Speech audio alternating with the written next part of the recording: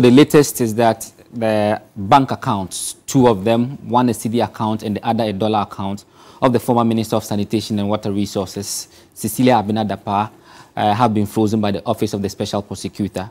This is coming on the back of the arrest that was effected on the 24th of July, 2023, where she was committed to bail.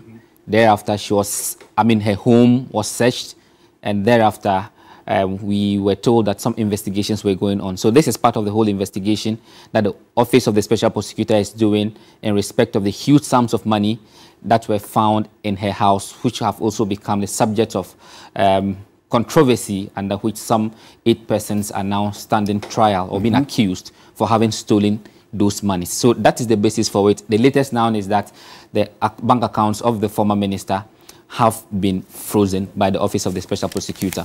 In fact, so on what laws does OSP now freezing the accounts? What so when you comb through the Office of the Special Prosecutors Act 2007, Act 959, you would notice that Section 38 of the Act empowers the Special Prosecutor to, as part of investigations where he deems necessary, to direct the freezing of the property of a person or entity which is being investigated, and also specified property held by a person or entity other than the person or entity being investigated or prosecuted. Now, the Special Prosecutor has within 14 days after the freezing of the property to apply to the court for a confirmation of the freezing, and that is what Section 38 of the OSP Act says. Now, this is to suggest that, we gather now that this application has now been made. So when you look at Section 39, it talks about the Office of the Special Prosecutor within 14 days making an application to the court so that the freezing order, so that the courts will affirm the freezing order for him to continue the investigation. So when you do the calculation between 24th of July, when the office, the former minister was arrested, and when investigation started, Monday would have been the 14th day. What we are now learning is that the Office of the Special Prosecutor has made an official application to the courts so that that freezing order will be affirmed. And we also understand that this application will be heard in the courts in the coming days, specifically on Thursday. You mean next week, Thursday? Next week, yes, in the coming Thursday. This Thursday. You mean tomorrow? Tomorrow is Thursday, yes. Tomorrow is Thursday. Yes. I see. So that is what we are gathering.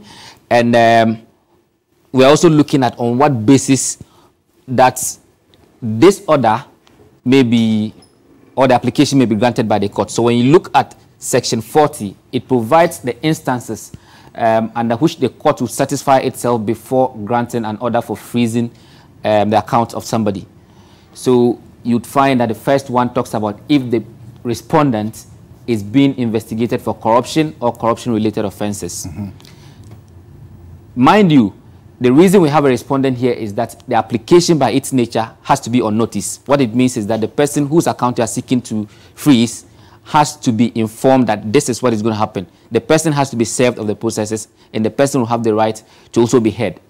So before the court will come to that conclusion, it must satisfy itself that this person you are talking about is being investigated for corruption and corruption-related offenses.